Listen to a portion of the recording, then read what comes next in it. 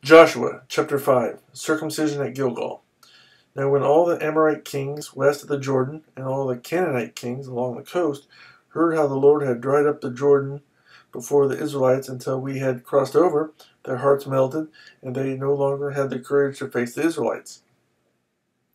At that time the Lord said to Joshua, "Make flint knives and circumcise the Israelites again." So Joshua made flint knives and circumcised the Israelites at Gibeath Haaraloth. Now this is why he did so. All those who came out of Egypt, all the men of military age, died in the desert on the way after leaving Egypt. All the people that came out had been circumcised, but all the people born in the desert during the journey from Egypt had not.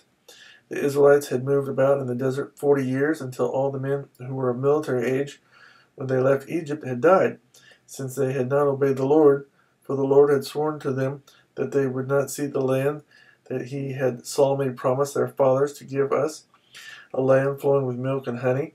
So he raised up their sons in their place, and these were the ones Joshua circumcised. They were still uncircumcised because they had not been circumcised on the way, and after the whole nation had been circumcised, they remained where they were in camp until they were healed. Then the Lord said to Joshua, "Today I have rolled away the reproach of Egypt from you." So the place has been called Gilgal to this day.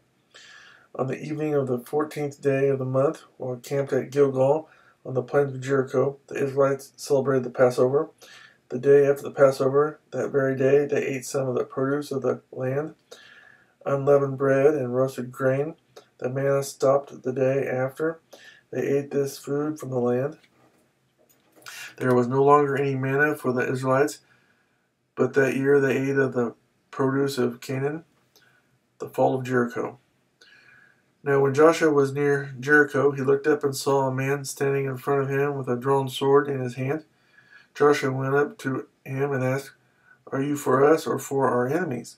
"Neither," he replied, "but as commander of the army of the Lord I have now come." Then Joshua fell face down to the ground in reverence and asked him, "What message does my Lord have for his servant?"